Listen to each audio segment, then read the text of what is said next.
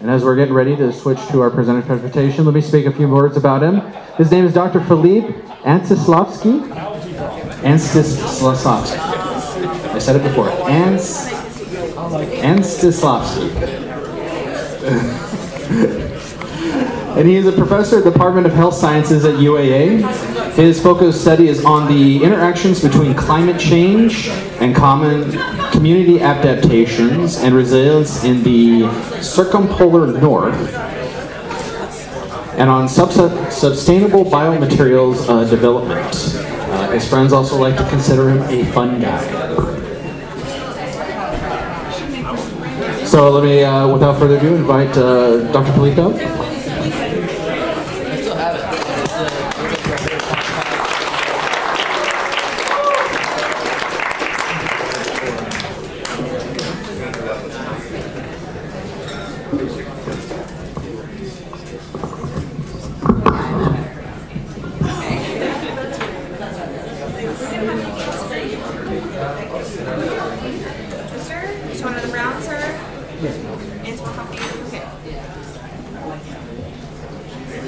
Good afternoon, everyone. My name is Philippe Amstislavski. It's phonetic, Amstislavski. Just so we get it right for once. I am grateful for the invitation. Next time I come over, I'll take a look. Is that? Is that better? Okay. Maybe I should do this. And I think that the best way for me to describe this work is from kind of chronological context. I am an environmental scientist, and after spending some time foraging through Siberian forests as a kid and learning a lot about edible fungi in the Arctic Russian forests. I then made my way around the world and eventually ended up in Yale School of Forestry, studying interactions between living organisms and soil environments, and looking at fungi that inhabit the northeastern region of the United States and along the Canadian coast. And at the same time, I started looking at the options that exist out there to provide materials that are carbon neutral and develop that can be developed through an interaction between a living organism and readily available feedstocks that can be then used for purposes like insulation and packaging, and got really interested in biotechnology and biomaterials. And then eventually that interest led me to start some experimentation. And then when there was an opportunity to move to Alaska, because coming from Siberia, I always wanted to come back to the north, and it just sounded like a great opportunity to return home in a way. I jumped on it, and we packed our little car and drove from New York City to Fairbanks. And I brought some vials of cultures that we have developed in the lab at my prior university, at the University of New York. And those vials sat under a dry cabinet in Fairbanks for about a year. We didn't have a lot of space to put them in and to fit all of my lab supplies from New York. And I was convinced that all the living cells within the cultures that we brought were dead after a year of cold climate followed by very, very hot summer. To my surprise, when I actually pulled those vials out, I saw that the mycelium, the rootlets that compose the body of the fungus, were doing really well, and it was full of living organisms. So that's after a couple of months of minus 50 degrees Fahrenheit, which struck me as a really remarkable thing. And so when I came back to research about a year later, I thought, what wouldn't it be great to experiment with this material for to create insulation for Arctic environment. And that's how this started. And I actually would like to play a short clip that Eric made about our lab's work, just to give you a little bit of context. And let's see if it will work. So, this guy, right? Okay.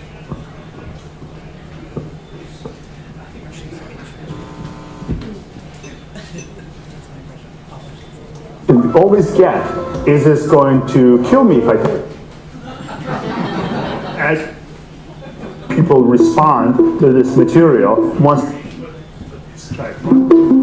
it's very interesting to see how people respond to this material once you tell them it is made out of fungus. My initial reaction was, I've never heard of anything like it. Never heard of natural insulation. Pink board or blue board that we use for insulation is typically made out of oil-derived polymers that are non-biodegradable. They cost a lot to produce. So we use sawdust and natural materials, and we add some fungus culture to it, and it grows. The fungi has a scaffold that allows for structural integrity, and it allows us to create blocks of insulation within a week. The first question you always get, is this going to kill me if I touch it? It is fungus, but it's not toxic. It's not going to jump on you and try to take over your body. We started off by testing different species to see which ones would produce a foam-like substance that traps air, but also has a skin that sheds the moisture. The next phase we are working on right now is testing for the biomaterials behavior in fire. We are also looking at water absorption and how well this material will perform under freeze-thaw cycles. In this project, we really focus on bringing environmental health, biotechnology, and local knowledge together to bear on the problem when styrofoam and other foams get broken down in the environment. We call it biomaterial because it's biological material. We do not have a great name that we came up with, so crowdsourcing may be the way to do it.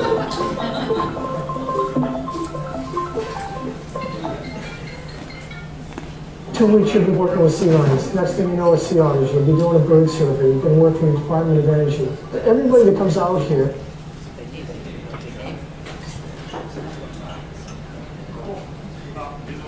I think that's a testament to your own Eric Keitel's great work with camera and off camera, and his ability to really capture the essence of this project.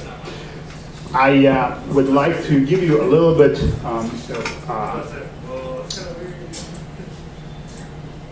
background from the perspective of wildlife biology and mycology. And so mycology is the field of science of biology that looks at fungi, lichens, yeasts.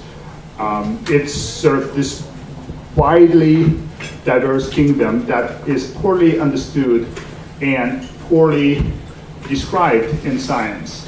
It's kind of, if you look at it, it's one of the last frontiers in the spectrum of biology. It's one of the last areas where one can go out into pretty much any forest ecosystem or tundra ecosystem in the world, and within days uncover an organism that's not been described. We cannot say that about mammals. There is really diverse and incredible world out there that's poorly understood by us. And just to give you a sense of this diversity, in Alaska, about 600 some species of different fungi. And many of them have not been described adequately. And even with my work, I focus on a very small subgroup that is called polypori, which is this rocket-looking fungi that you guys saw on the screen earlier today. Even those organisms are poorly described and poorly understood. So, which makes it for a lot of fun to work with them, but it also makes it very challenging. Now, I need to figure out how to get this to work. And here, I think this is actually cool.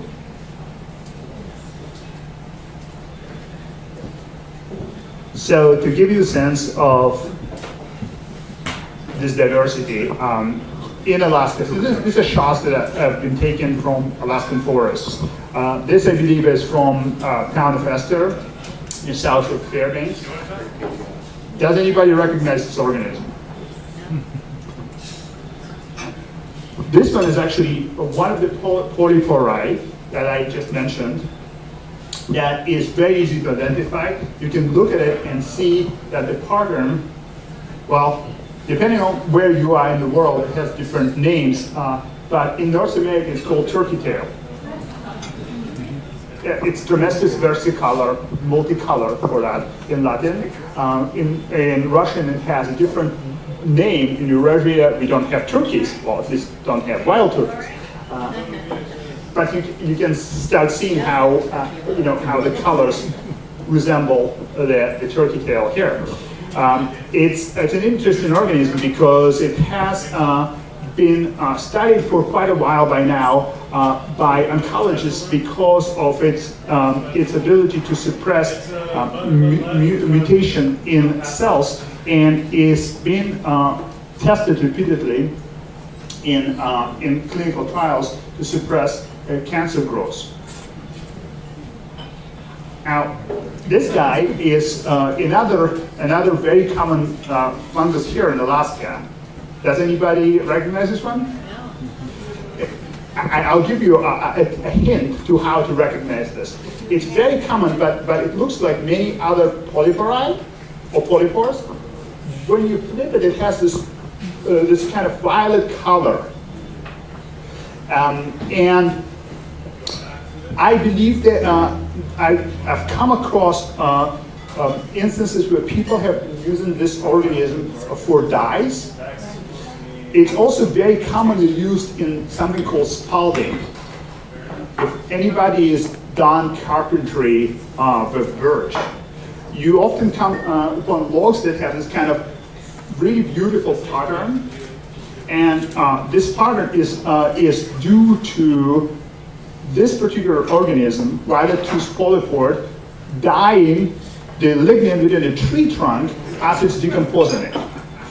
And to make a bit of sense from the name, why is it polypore? Now, again, we are looking at a small subset of fungi, but the reason we call them polypores is because within this matrix here, so within the body of the fungus, there are viable cells that can spread around the forest ecosystem and sprout new instances of the same organism. And they act, in the case of polypori, they're contained in these little tiny tubulets. They're about 5 microns across. And when the organism is at the end of its life cycle, it starts millions of them a day. And that's how we have this great cultural diversity in Alaskan forests. So many fungi in so many different contexts is because each one of those organisms is capable of producing billions of spores within its lifetime. And another hint, when you, and I hope you kind of will put this mycology lens as you travel through Alaskan forests. Another interesting pattern that's noticeable in many of these polypori is that you have these rings, right? And the rings, what do you guys think they describe? Yeah. Yeah, it's very similar to the tree dendrology. So if you count the rings here, you actually can tell how old this organism is. And this particular specimen has been around for at least 10, maybe. I can't tell how many rings there are, but it seems like it's at least 10 years old. So, so being careful with them is actually important because this diversity is really dependent on stewardship. And so knocking one of those guys out of the tree trunk will essentially produce lesser biological diversity within that patch of the forest floor.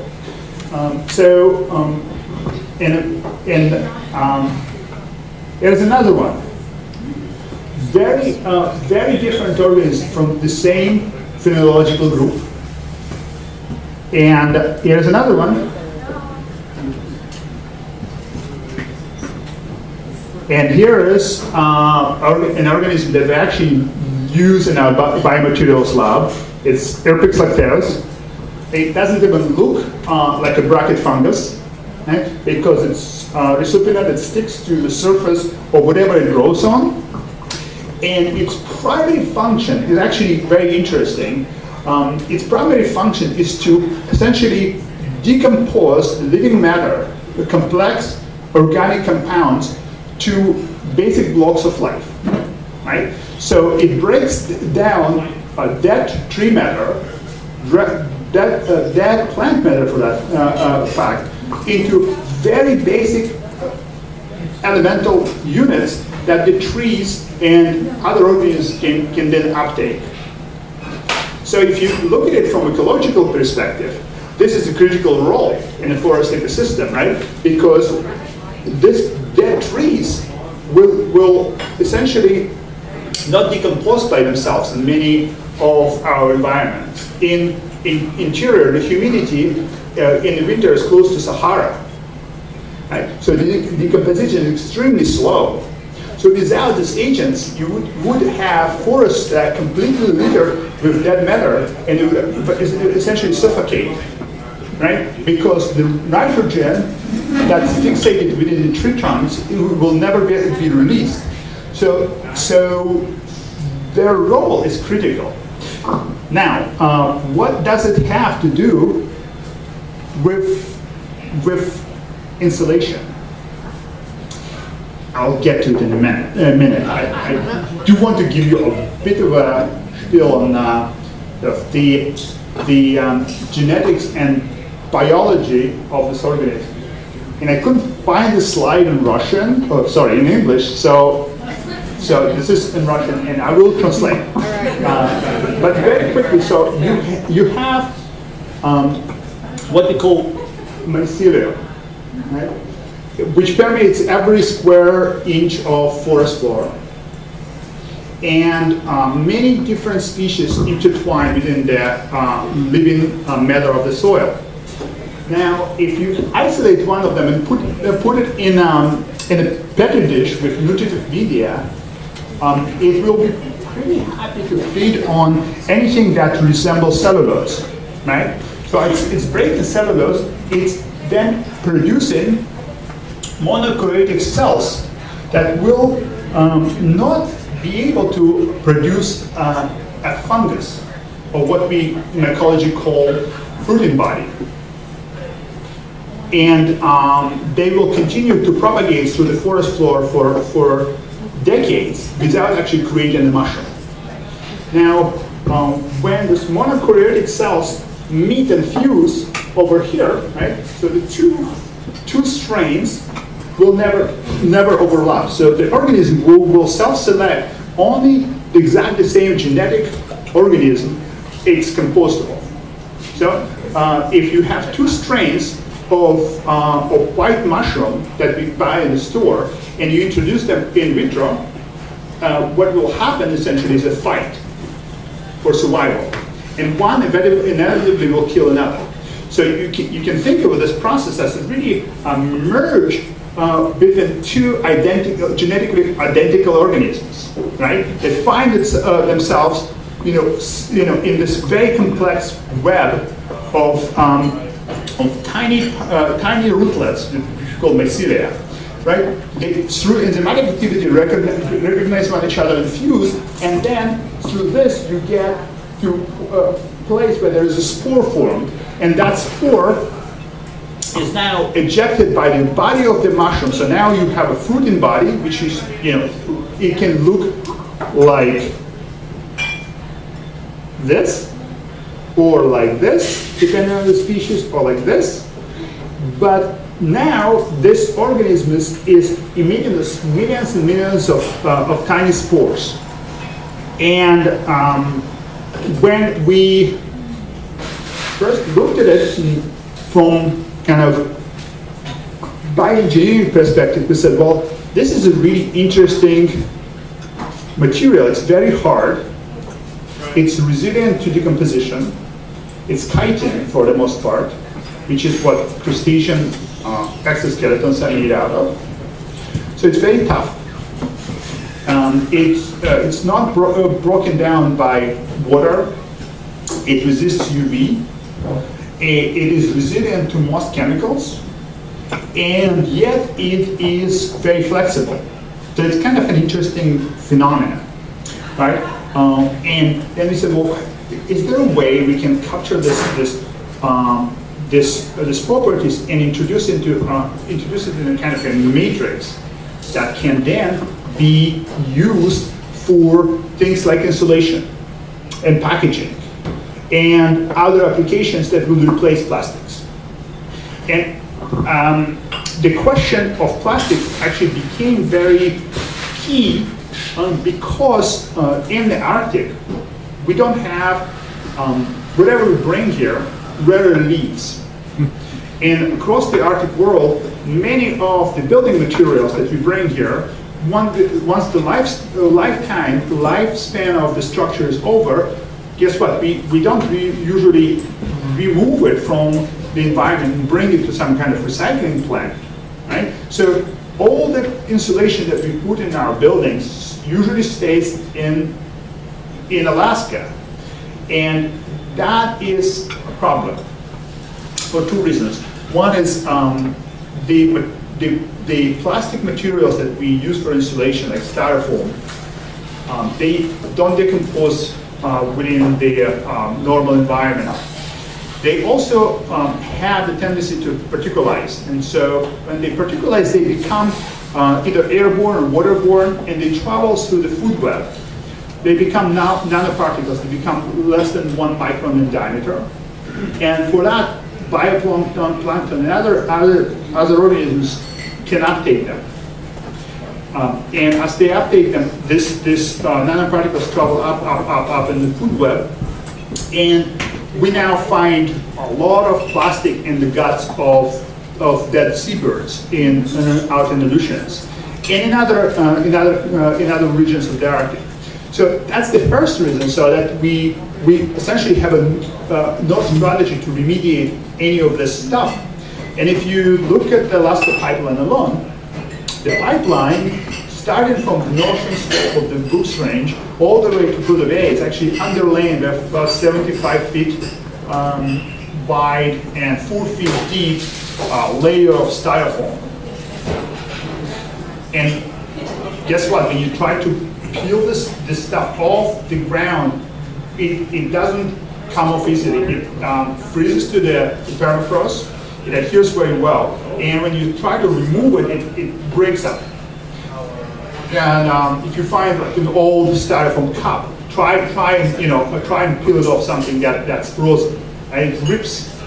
And so, let alone that we don't have a strategy to deal with this, even if we want to remove all this stuff, one day, there is no real strategy for us to recycle it or do anything else with it. So those are the two primary reasons to look at alternatives.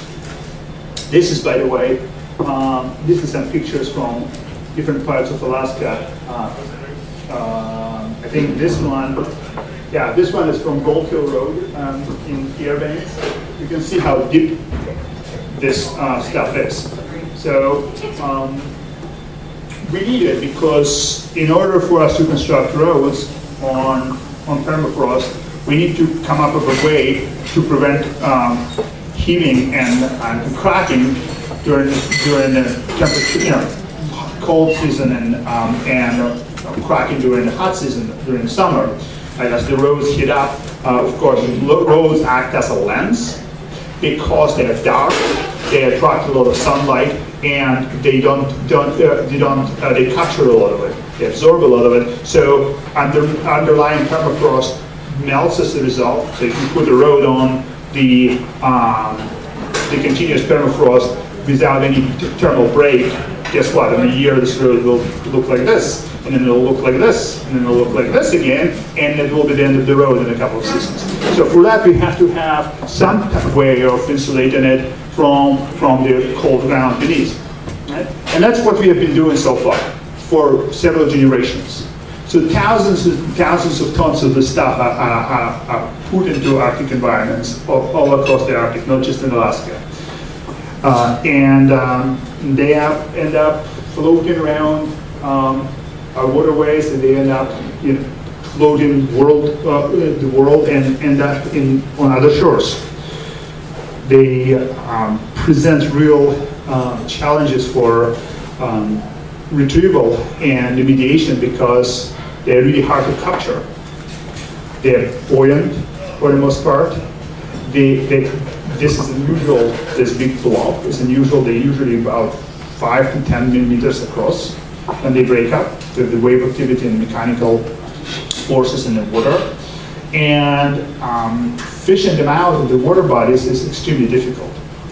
So we said that, well, let's see if we can, what we call one-up the plastics. And actually that was the name for our biomaterials lab at Alaskan Native Science and Engineering program last summer. It was the student selection. We proposed to come up with a name. So one-up plastics was the name that they chose. And our process is fairly simple. They come up essentially with, we take pure cultures of different organisms.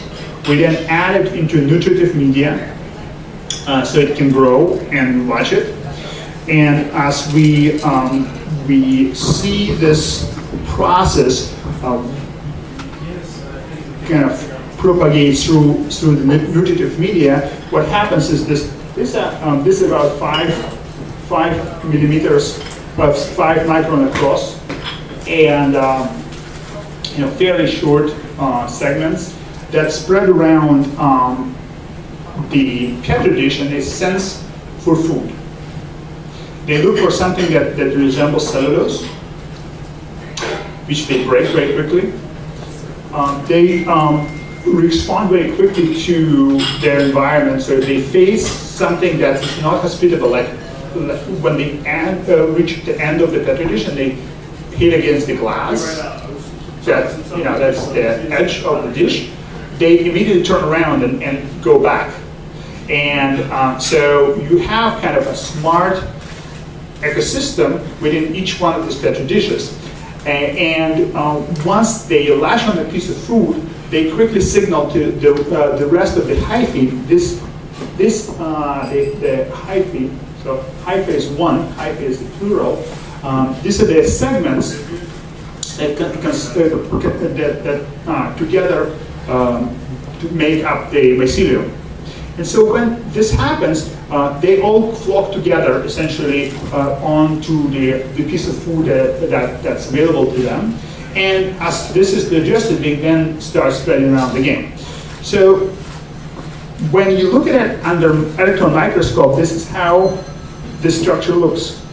So you can see sort of spaghetti-like or linguine-like web of tubelets that intertwine, and they leave quite a bit of open air between them, which we liked because we said, well, this is what we need for insulation. Insulation is primarily air. Air is a great insulator.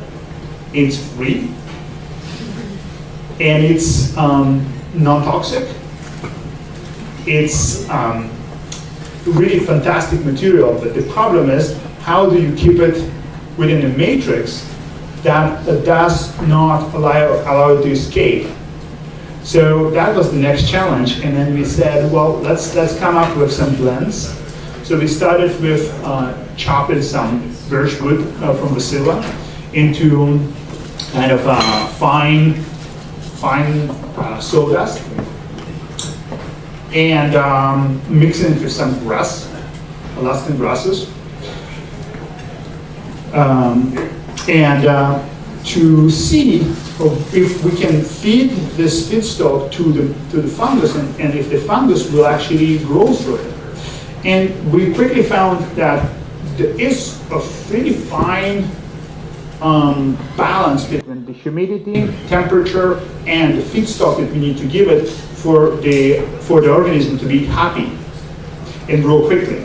But once we got it dialed in, so to say, we then discovered that it only takes about 7 days for the fungus to grow through this matrix and colonize it completely. Wow. And if you think about it, this process is independent of the size of the object that you are biomanufacturing. Wow. So in other words, yeah, that's exactly what we said. We actually were really impressed, because if you think of the normal manufacturing process, it's totally dependent on the scale, right? It's kind of like cooking. You know, there's a very big difference between cooking for a family and cooking for 100 people, right? And it's the same with manufacturing. In manufacturing, scaling up means that you require completely different technology, completely different set of tools to make thousands of these panels come off the conveyor belt.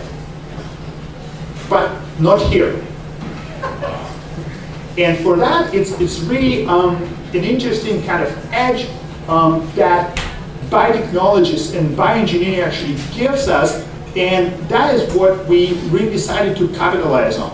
So we started making these tubelets, tubes that we decided then to test under different conditions. So our process, and I will step through this quickly. So our process was basically we take petri dish with a living organism, just pure culture.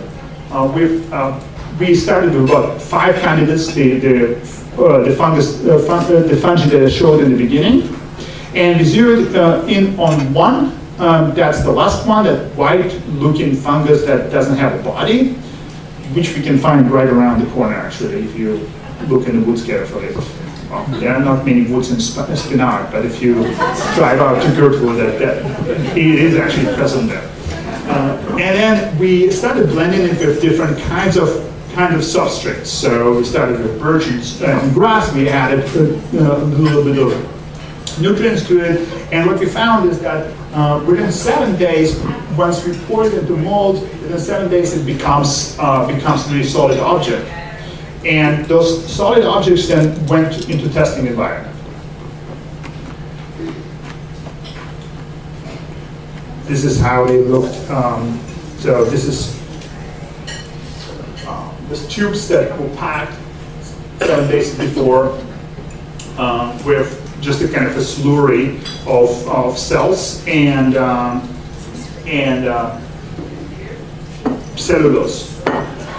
And 7 days later, we essentially pop them out of the pipes with a plunger and put them in an oven to dry.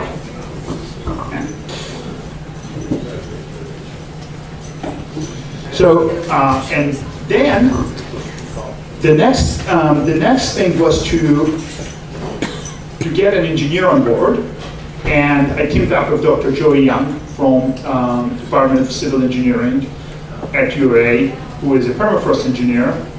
And an interesting thing happened. We would bring them this live specimens and say, well, look, they have all these interesting properties. We'd like to check how the arvado is and how it holds, against moist water and temperature extremes. And what we found out is that engineers, unlike biologists, like things dead. They absolutely don't tolerate anything living. And it's not, by the way, I don't mean to bash any engineers if there are any engineers in the room. It's not against the engineering profession. It's just to say that was a striking difference from the field of environmental science and biology. We want to, for the most part, to keep things alive. Otherwise, we can't really study them. And the reason these guys really want to kill everything is because if you keep it alive, it's not a constant state, right? It changes as it grows, and the material properties change quite rapidly as the organism digests cellulose. And you can imagine, so we have about 100% biological efficiency in these organisms. So as it's eaten through whatever food we give it, it's essentially changing its mechanical internal properties daily or hourly. So for that, we had to come up with a way of quickly killing them, and it was not simple. And the reason it was not simple is because, remember I mentioned the story about the dry carbon in Fairbanks? So it's very tolerant to high and low temperatures.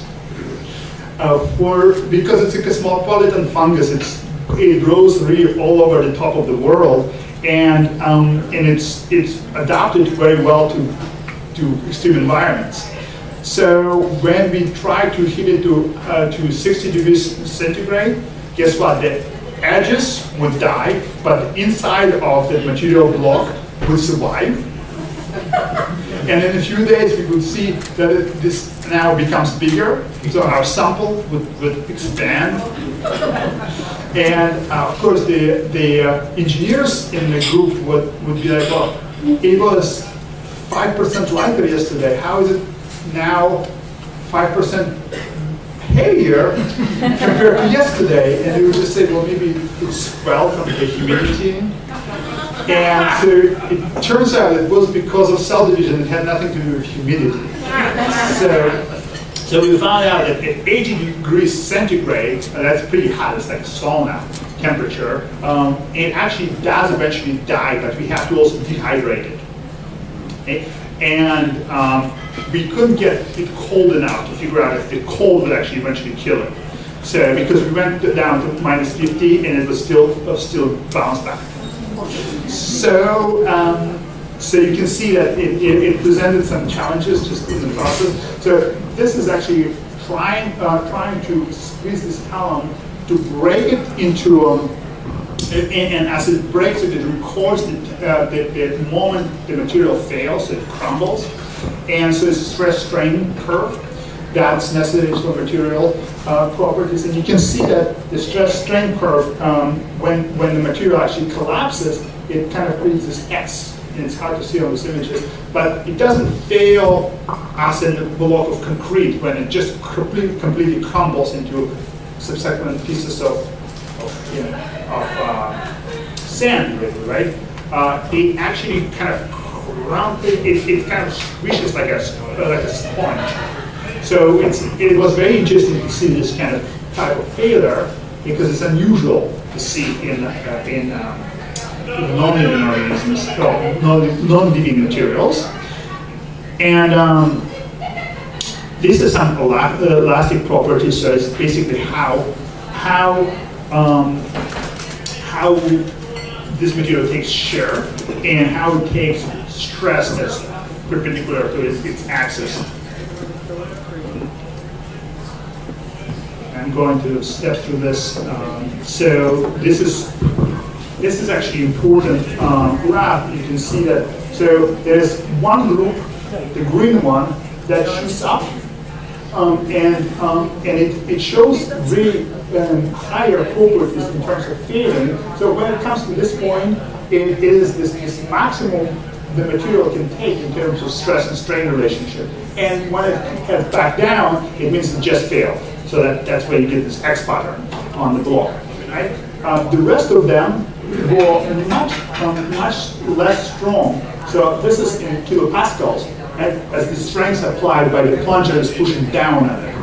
And then what we noticed is that there was one specific group, this green one. Again, you can see that this is again on top of the chart, because now it's looking at thermal conductivity.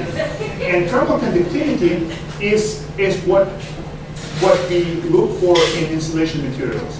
So if the thermal conductivity is high, it's bad for insulation because it means it allows the energy to travel really quickly across the unit of material. But if it's low, it's good because it means that it prevents that energy transfer across this expansive material.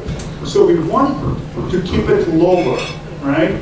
And what we found is that when we kill the living cells within the rock, it does on par with plastic insulation. So the blue foam and pink foam that we could get at Home Depot now would have thermal conductivity value of around here. So one of those groups actually kind of matches it. And around here, this is where your styrofoam top holes, right? It's not as good of an insulator, but it still works pretty well if you buy a cup of coffee with it. I advise against it just because what we mentioned about the plastic properties and its portability and biodegrade. But over here is where your block of wood is, right? So a piece of wood like this would conduct much better than any of this, right? So this was really quite interesting because we know now it does better than wood. We know that we can match it with polymeric foam that is derived from oil that has very complex manufacturing process that produces a lot of downstream toxicity and never biodegrades in our environment. So then we said, well, let's look at this one group that does better than others, and when we found this group 3, if you remember from a couple of previous graphs, this group 3 is now in the middle. Right? So I actually highlighted it.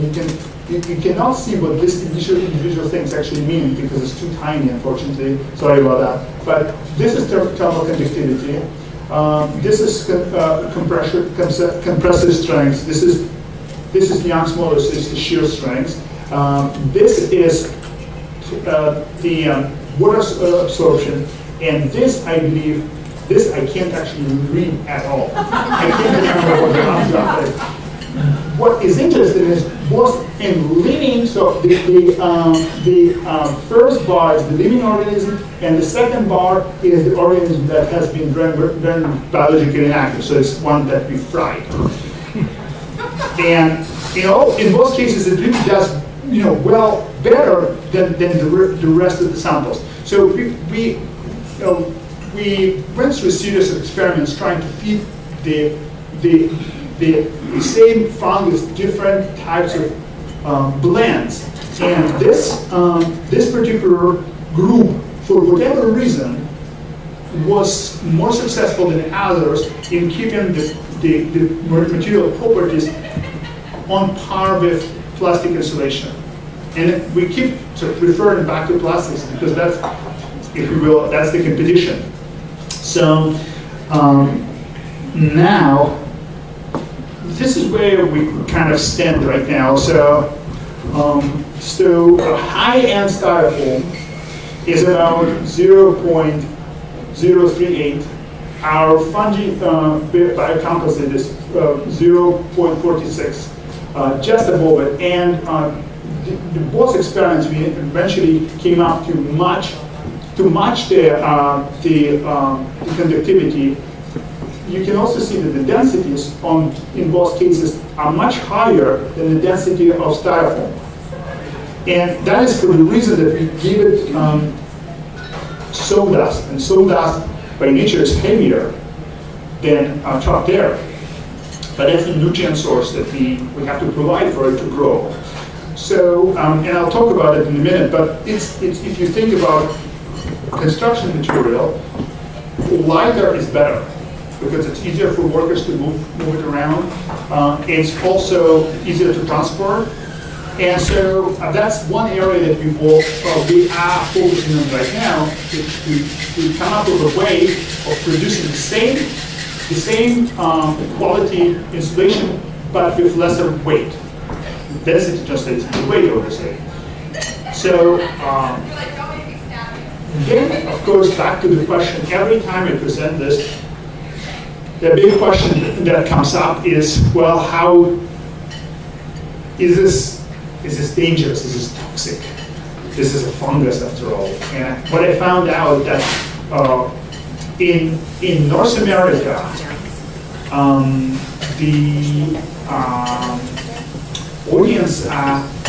your audiences are typically unfamiliar with fungi. In Eurasia, we use many fungi for food. For that reason, people are very comfortable with harvesting fungi, identifying them, and there isn't the same fear. I just came from Russia about a month ago where I presented this at the Congress, and none of the questions about toxicity came up. But guess what happens here? When you bring this topic, people in the audience immediately start asking a question about toxicity and is it dangerous? And so the answer is actually, it is not dangerous because of two reasons. One, the organism that we are using, the actual fungus, has been proven to not have toxicity to humans. And the other reason is that the organism is kept in vegetative state. So it's, we actually kill it before it produces fruiting bodies, before it produces spores, so that the cycle never completes. For that, the spores that are source of allergens often would not be available. They just don't, the organism doesn't have the time to develop. It takes a couple of years actually, which is beyond our 7-day cycle. However, we had to actually, we felt compelled to do this toxicity study and found out that there is no toxicity associated with this organism to human cells. So now, I'm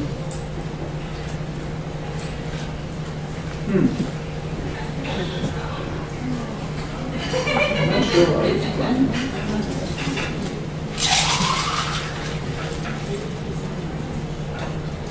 Okay, so the next step we're working on right now is, of course, well, we want to see if there's a way for us to lighten the material without losing all those properties to be interested in. And one of the ways to do this, is, of course, is to create kind of a skeleton for it to grow through. And that skeleton can be, it has to be very small in size because there is a limit how far those little height those little tentacles can leap. But yet there is also question of the nutrients.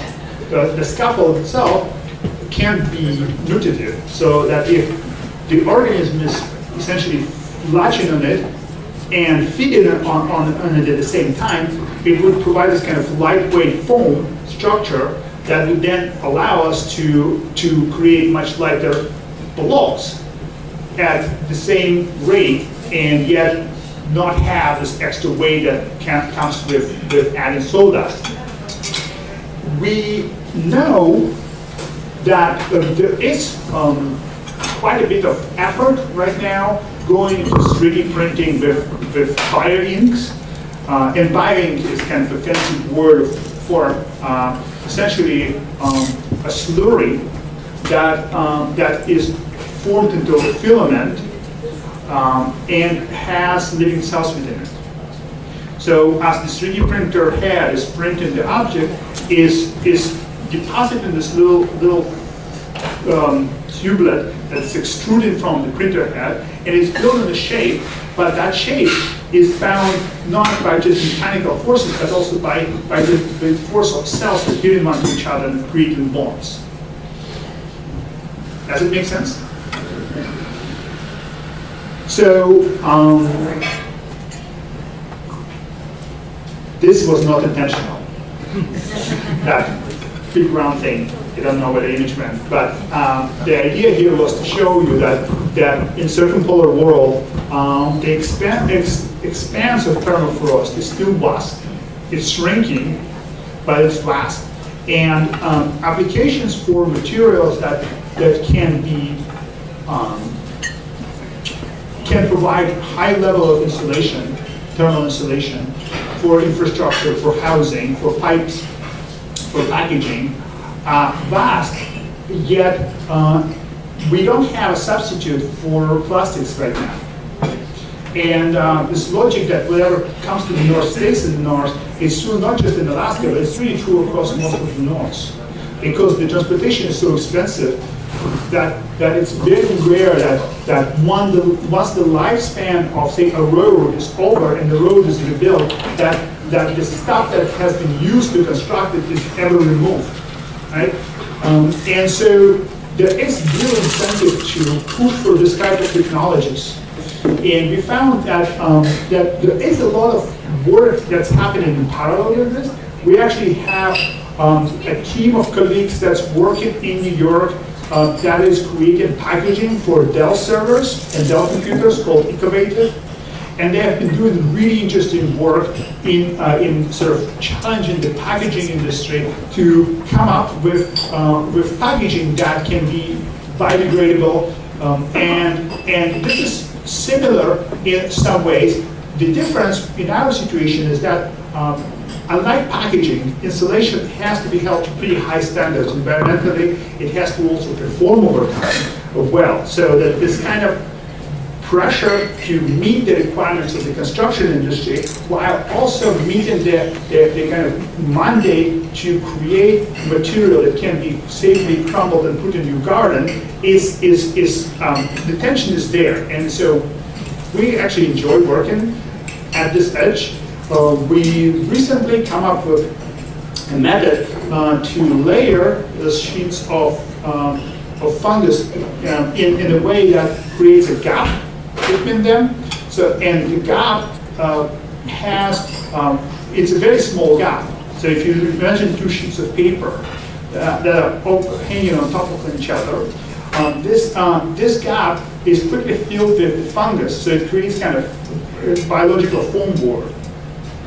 And that foam board actually has much higher tensile strength because now you have two sheets of micropaper, what we call, right?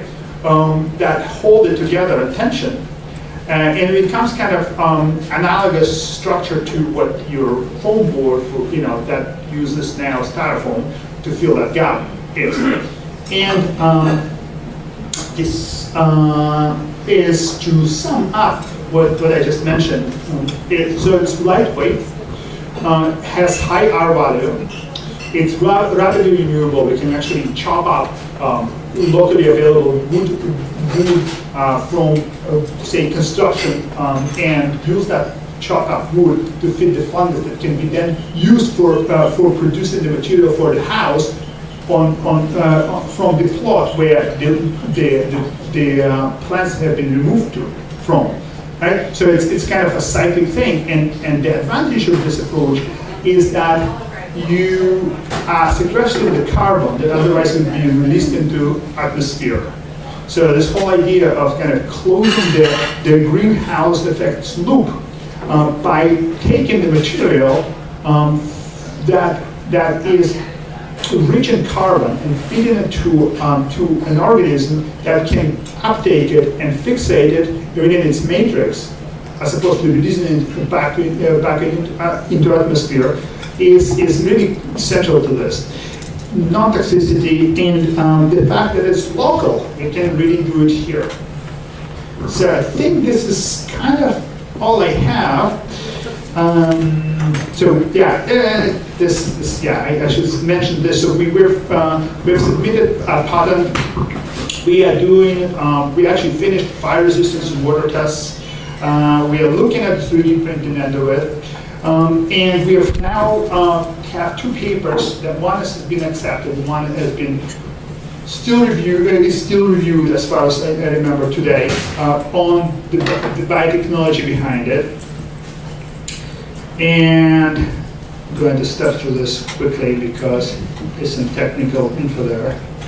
And this is the team of our resident scientists from Alaska native science and engineering program from the summer. Eric Quito actually met some of them. They really were brilliant in coming up with ideas to substitute biological material for plastic in their environment. So their challenge was actually to come up with objects that are made out of our biofoam that will replace plastic within their households. And you can see that there are many different attempts. You know, these are coasters for cups, for elders, for tea or coffee cups. This is a building block that's kind of made on a premise of Tetris, and so is this. And this is Legos, essentially mushroom Legos. If you leave it alive, before long, the units fuse into a continuous surface. So you essentially have this Legos that become a ball, right? And we really had a lot of fun last summer playing with this. You can see that there are all kinds of attempts to do one-up plastics, as they called it. And some of them were absolutely brilliant. And I think this is probably the best class I've ever had to teach. Many of them actually took the samples they produced back to the communities they came from. And they're hearing really interesting reports where elders actually comment and respond to these objects in a way that's really revealing. For example, this one young lady from Bethel came back and said, "Oh, you know, my grandma mentioned how we could, you know, we used this really hard polypores to make objects that would hold precious small make boxes that would hold important things, richly important things within the boxes." And you can think about it because the idea was to make something floating, right? So the hunters could take it out with them on sea, and so this buoyant thing now that's holding something really important can be taken on boat. And so there are all these ideas, and of course it immediately spurred this thinking, well, can we make bubbles from it? Can we make buoys that can serve do their job in marine environment, and then eventually decompose without impact that the plastic buoys would produce, and would break down into harmless kind of slurry of sawdust. So that's the thing. That's it. This is my contact information. We are, of course, looking for new ideas, and you're welcome to come and visit our lab. Get in touch if you're interested, and if there are any questions, I'm happy to address them.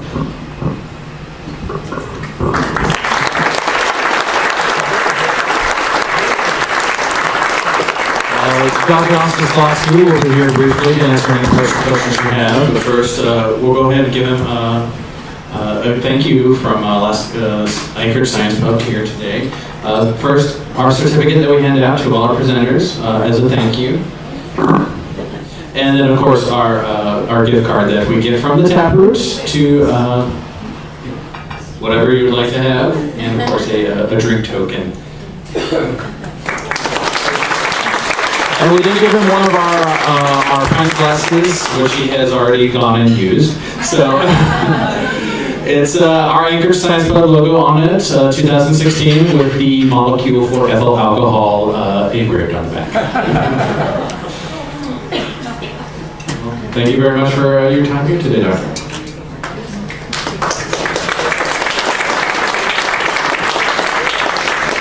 All right, and we'll get to our trivia answers.